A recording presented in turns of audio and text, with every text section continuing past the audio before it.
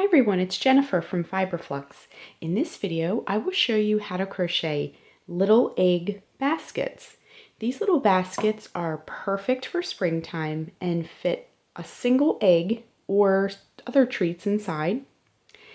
And for this project, you'll need 3 different colors of yarn. You'll need a color for, I used worsted weight acrylic for this project.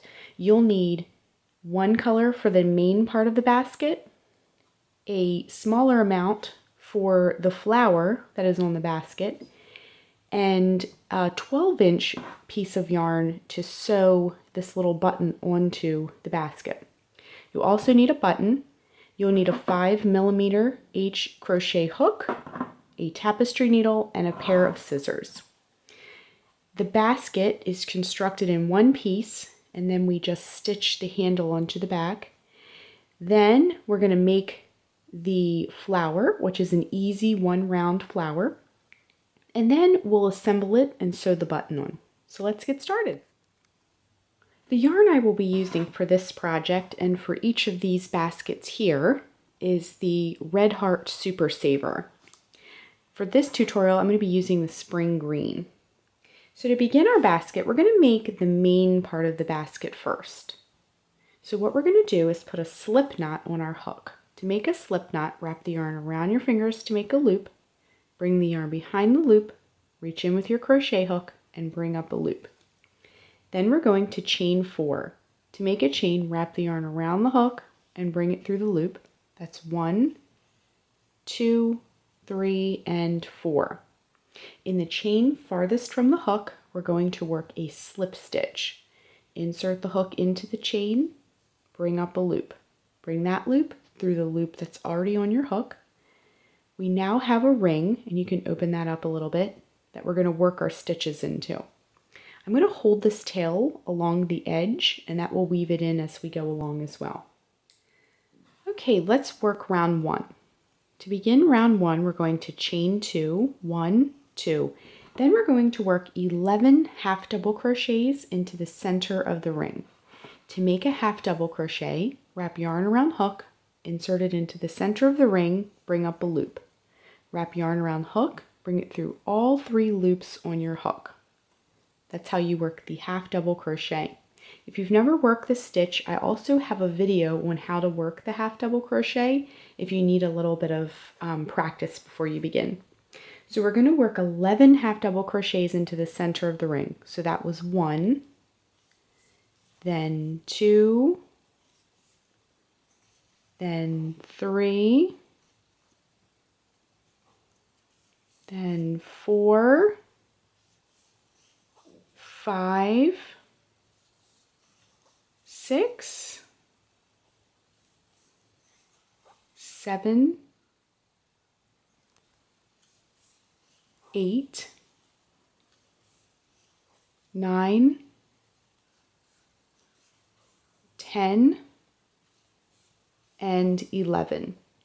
We're going to work a slip stitch into that starting chain to close our round. So round 1 is complete. Now at this point, we wove our end in as we went along. So what I like to do is get this little tail out of the way. So just pull to close that center hole and trim. And that way that tail will be out of your way.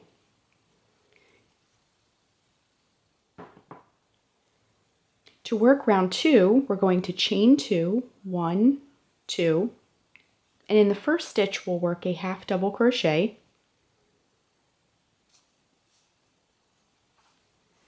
and then in each stitch after that we're going to work 2 half double crochets in each stitch. So 1 and 2, next stitch, 1 and 2, next stitch, 1 and 2. We're just going to do this all the way around. So I'm going to keep working 2 half double crochets in each stitch, and we'll rejoin in just a moment. So I worked 2 half double crochets in each stitch, and then I'm just going to join with a slip stitch to close the round. So it'll look something like this. This is going to be the bottom part of the basket. Okay, so let's move on to round 3. To work round 3, we're going to chain 2, same as we did before. And then we're going to work 1 half double crochet in each stitch.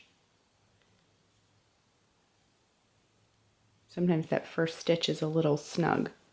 So work a half double crochet in each stitch.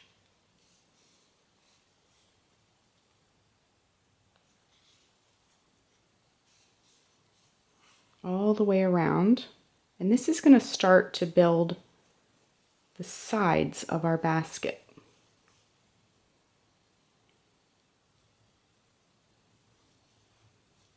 Okay, so we're just going to work a half double crochet in each stitch all the way around, and we'll go ahead and rejoin in just a moment. Okay, so I've reached the end of round 3, and I'm just doing the same thing. I'm just going to join to close this round with a slip stitch. Okay, so our basket is really shaping up. Next, for round 4, we're just going to repeat the same round we just did. So we're just going to chain 2 and then work a half double crochet in each stitch all the way around our basket. Okay, so a half double crochet in each stitch all the way around. So I'm going to go ahead and work this round, and again we'll rejoin towards the end of the round again. We're at the end of round 4, so we're just joining with a slip stitch again to close the round. So round 4 is complete. So it's almost as high as our other basket. We have 1 round left.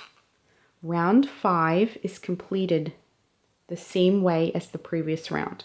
So again, we're just going to chain 2, 1, 2, and then we're going to work a half double crochet in each stitch all the way around, the same way we've been doing before. Okay, so just work a half double crochet in each one of these stitches. And because this basket is so small, this project goes by very, very quickly, and you can make lots and lots of these. You can even make a dozen if you have a dozen eggs, or you could fill them with jelly beans. So we're just going to work a half double crochet all the way around, and we'll rejoin towards the end of this round as well. So we have arrived at the very last round, the very end of the very last round of the main part of the basket. So you can see it looks very similar to our other basket. Now it's time to work the handle. To make this handle part of our basket, we're going to chain 18. So 1, 2, 3, 4, 5, 6, 7, 8, 9, 10, 11, 12, 13, 14, 15, 16, 17, and 18. If you need your basket handle to be longer, just work more chains at this point. So if we look at our chain, in the second chain from the hook, this loop here does not count. So 1, 2, we're going to work a single crochet. Insert your hook into the chain, bring up a loop. Wrap yarn around hook and bring it through both loops. We're going to work a single crochet in each one of these chains all the way across our handle. Okay, so go ahead and just work a single crochet until you get to the bottom. Get some more yarn. Okay, so we're just working single crochets, and this will get our basket's handle the width that we'd like it to be. Not too wide, not too narrow, nice and sturdy.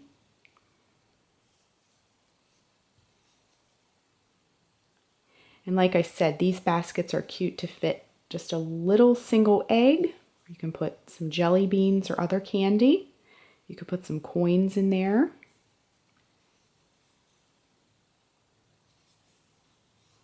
And again, we're just working a single crochet in each one of these chains all the way down to the base of our handle.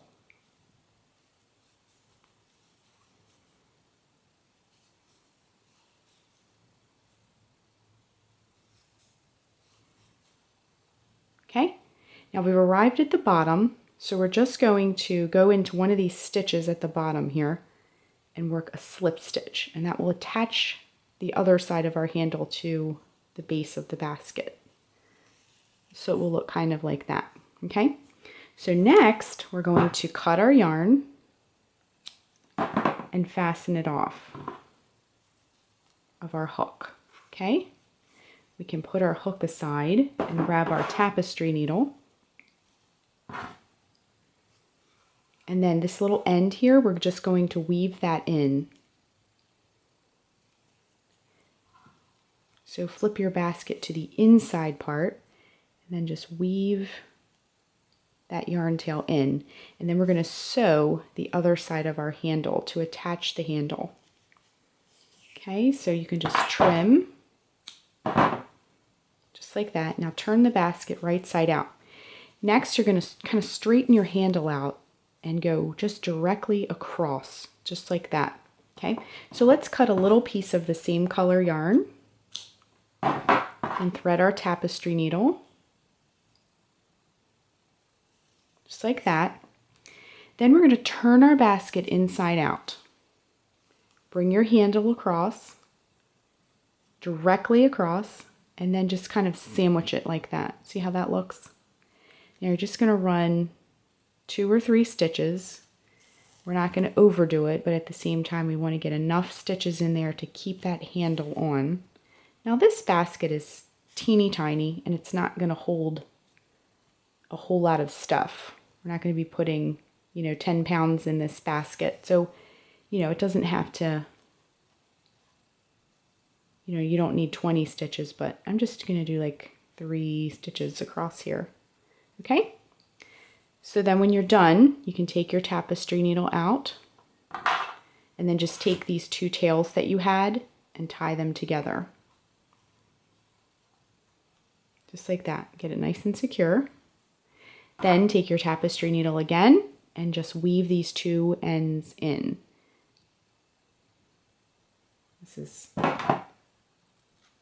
There we go, it split a little. Just go ahead and weave that in.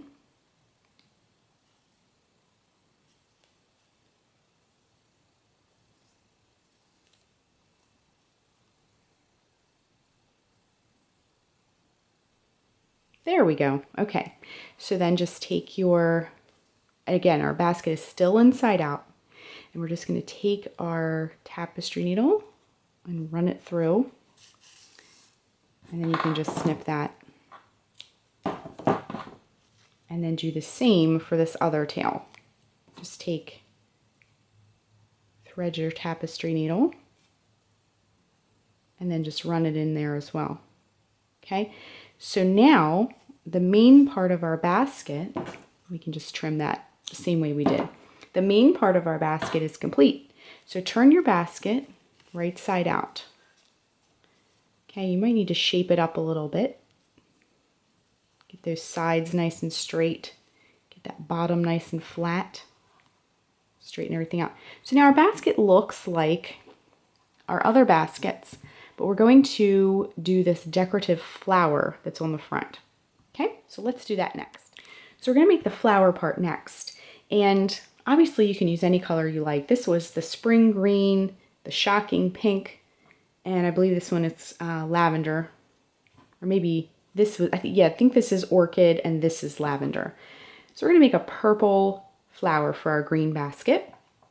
So to make the flower, it's just done in 1 round. It's super easy. We're going to just put a slip knot on our hook again and chain 5 this time. So 1, 2, 3, 4, and 5.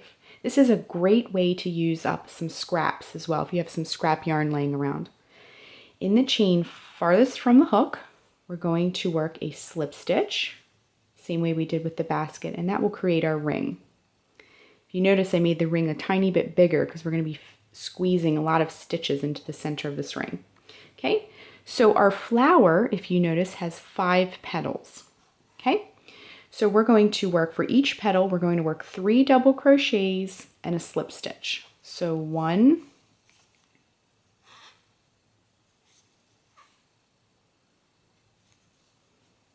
2, and 3. And then to give that petal its cinch in between, we're going to work a slip stitch, okay? That will create our first petal. If you've never worked a double crochet before, all you have to do is wrap yarn around hook, insert the hook into the center of the ring, bring up a loop. We're working on our second petal. Wrap yarn around hook, bring it through the first 2 loops on your hook. Wrap yarn around hook, bring it through the last 2 loops on your hook, the double crochet stitch, okay? So again, each petal is 3 double crochets and a slip stitch. So we just worked 1, so we're going to work our second double crochet and our third double crochet and then a slip stitch. Okay, petal 2 is complete. Let's work petal 3 by working 3 double crochets, 1, 2, and 3, and a slip stitch to close that petal off. We have 3 petals now. We're going to work for our 4th petal 3 double crochets, 1, 2, and 3. You can push this over like I'm doing if you're running out of space. We're fitting a lot of stitches into the center of the ring. Okay, we have 4 petals. Okay, and to do the very last petal, we're going to work 3 double crochets and a slip stitch once again. So 1. And to work the final petal, we'll just do 3 double crochets again. That's 1, 2, and to work this final petal, we're just going to do the same thing. 3 double crochets. That's 1, 2, and 3, and then a slip stitch to finish off this petal. And then we're also going to join with a slip stitch into this adjacent petal to close off the round, okay? I want to point out that this little tail in the center, I held it along the edge as I worked to weave in the end as we went along, okay? So we can go ahead and fasten off our flower. Just pull that end tight. Then we can move our yarn, grab our scissors, and then you can flip your flower over. The center tail that we did, pull it very, very tightly to close, and then you can just trim that tail. So it's going to look kind of like that. So what we want to do next is keep this tail intact. We're going to use it, we're going to weave it in, but we're also going to use this tail to sew onto our basket and get that attached, okay? So my yarn is splitting a little.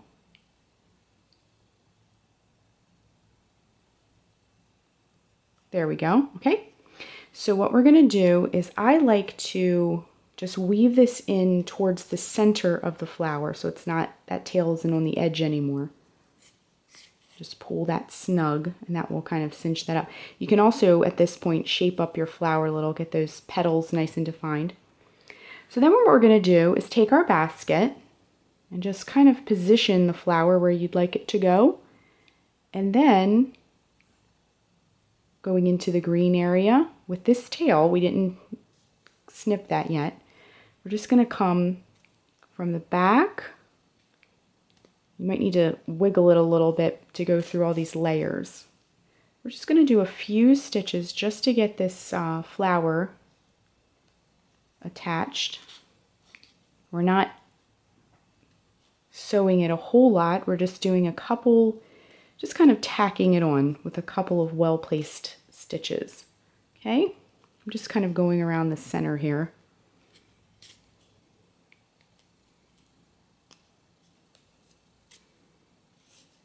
Okay, and then you'll want to make sure, my tapestry needle popped off, but you'll want to make sure that your last stitch, the yarn is in the back, the inside of the basket. So just run it through. There we go. See how that tail's on the inside? Just leave it just like that. We're not going to cut it yet or weave it in. Okay? So it looks like our other baskets. Okay, so then what we're going to do is take your third color.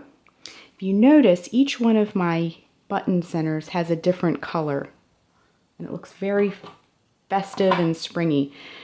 So I'm going to use yellow, and I have a little pink button here, and I'm just going to thread my tapestry needle once again with the yellow, and then just position your button in the center.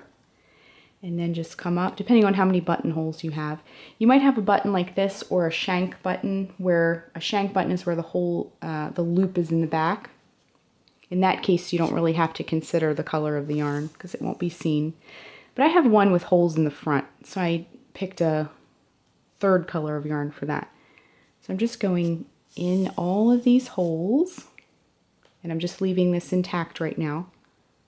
And then come back through the other holes, or however many your button has. These are just inexpensive plastic buttons that I had. Okay. So our button is attached. This is just a purely decorative button. Then we're going to tie off the back and weave in the end. Okay, so once everything is exactly where you want it to be, then we're going to turn our basket inside out again. We have all these tails. Now this is going to be the inside of the basket, so some of this will just get hidden. So I just tie a few knots with all these tails that you have left. And you can weave the ends in or just kind of trim them, because this is the inside of the basket. It's not going to show, so it's up to you. I'm just gonna trim mine a little bit.